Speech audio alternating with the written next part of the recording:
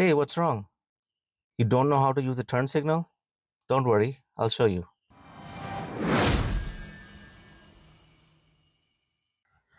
Assalamu alaikum, welcome to the channel.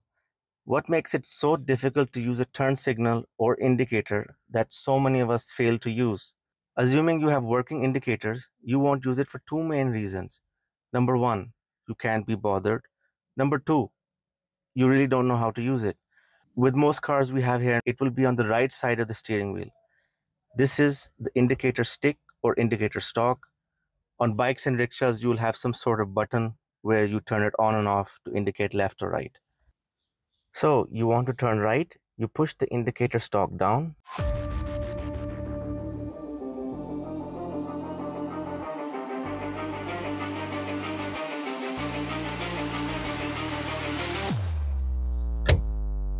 Easy.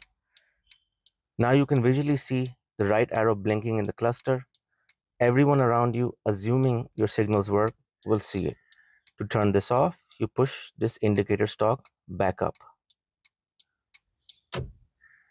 In such vehicles, if you turn your steering wheel a certain amount, the indicator stalk will turn off automatically. However, if you make a slight turn or change a lane, or if you're on a bike or rickshaw, for example, you have to manually turn it off. To turn left, you push the indicator stalk back up. To turn it off, you put it back down. As you've just seen, it's very easy to do, doesn't take much effort at all. So saying that you cannot be bothered really isn't an excuse. So please be responsible. Indicating lets everyone know where you intend to go. If someone hits you while you are not indicating, you can fight, shout, even cry all you want, the damage is done. Consider this a safety requirement for yourself and others around you. So, now you know how to use it?